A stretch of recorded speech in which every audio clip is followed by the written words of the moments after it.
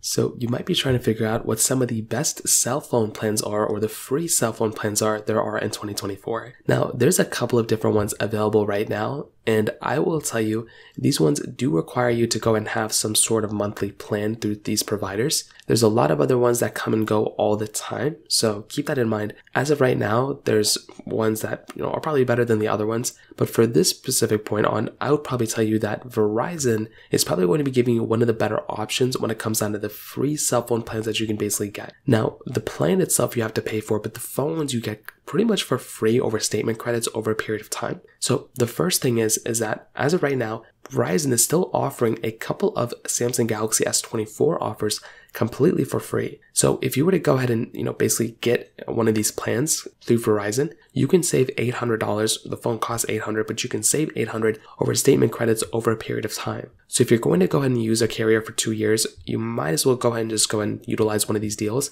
And then after that 2-year period, you would have basically gotten a free phone. You can resell if you want to, and you would have already paid for your service and everything too. But you can also do the same thing not only for the Samsung Galaxy S24, but the Google Pixel 8, and you can even get a substantial discount on the Google Pixel 8 Pro as well. So there's a couple of options that you can basically choose from. And if I'm going to go ahead and recommend one type of, option, I'm pretty sure it would probably be the Verizon plan. But if you're somebody who wants to go and pick up an iPhone right now, I think AT&T might be the better option for you. As of right now, AT&T is still offering, for me making this video, and I'll leave these linked down in the description too, AT&T is still offering their On Us deal. So basically, if you go ahead and get their, if you stay with them for about 36 months, so that's a little bit over 2 years, it's basically 3 years at that point, what you can do is you can go ahead and get one of these iPhones or Samsungs or Google Pixels completely on them for free. So an iPhone 15 Pro, they will, reimburse you with, trade-in credits with an eligible trade-in. The Galaxy S24 Plus, same exact thing with an eligible trade-in. The Google Pixel 8 and the Samsung Galaxy Z Flip 5, same exact thing as well. Now, this is a little bit different because you do have to have an eligible trade-in. So that is a little bit of a difference coming from the other, plan that we were talking about before, but that still is a super cool deal that you have. And you have to remember, these are the Pro and Plus models. These are not the cheaper models like on the Verizon side. So yeah, you have to trade in a phone, but you are getting a better,